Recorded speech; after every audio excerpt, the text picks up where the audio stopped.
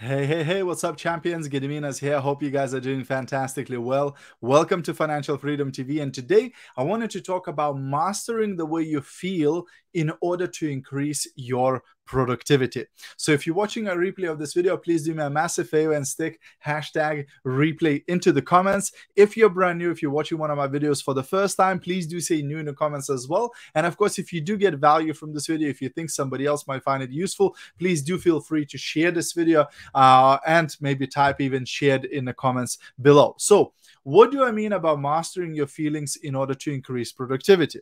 Well, I don't know about you, but if you like most people, probably your feelings have a big impact on your productivity. Have you ever had those days when you just don't feel like working? Have you ever felt like you just don't want to get out of bed? You don't want to do the contacts. You don't want to do the messaging. You don't want to do the post. You don't want to do a video like this, etc. Right? Well, I don't know about you, but I feel like that quite often, right? And quite often I don't feel like doing the work, right? But that's the trick.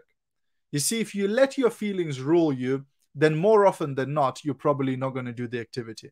More often than not, you're not going to take the action because you don't feel like it. But I remember speaking to one of my mentors and he said, what does feeling like it have to do with it? Like, don't you want to make money? Don't you want to build a business? Don't you want to be successful? Well, of course I want to make money. Of course I want to be successful. Of course.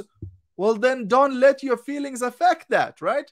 So the idea is to trick yourself into taking action regardless of how you feel like. Even the days when you don't feel like doing it, even the days when you don't feel like working, it's about tricking yourself into doing at least some work. And then once you get going, it becomes easier. You trick your feelings into thinking, you know what? I can do this thing. I've already sent a couple of messages. Maybe I can do more. I already did a post. Maybe I can do more, right? And then you just keep going. You just keep going. And if you keep doing it day after day, guess what?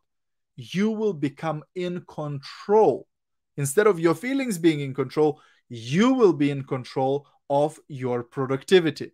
So even when you don't feel like it, it seems like with the gym, like the hardest thing is to get out of the house and go to the gym. Once you're there, you can do the activity, you can do the thing, etc. But getting there is the hardest thing. Same thing in your home-based business. Getting in front of that computer, getting in front of that phone and starting to do the activities, that's the hardest part. Once you get going, it becomes easier. So master those feelings. Change those feelings. If you need to do something, do something. Maybe you need to read some motivation or listen to some motivation or have a walk in the park or something to get you going, to trick your feelings into wanting to do something, and then just keep doing it. Even if it's a little bit.